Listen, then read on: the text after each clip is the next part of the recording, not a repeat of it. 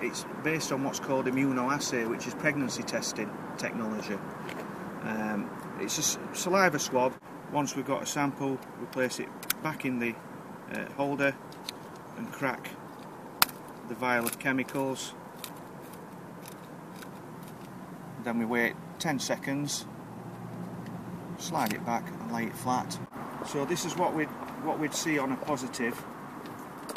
This line where CL is shown is what's called a control line. Like with the pregnancy test, it shows it's working.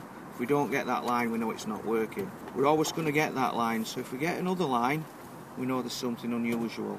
So in the TL field, if you can see at the top, that shows it's a positive result, and we just read across from where the line is and it tells us what drug. This is an actual test and it's a positive for cannabis. They are £18 each, which is phenomenally expensive, but when you think one fatal collision costs £70,000 to the emergency services and support services, £18 is really not a lot of money to prevent that.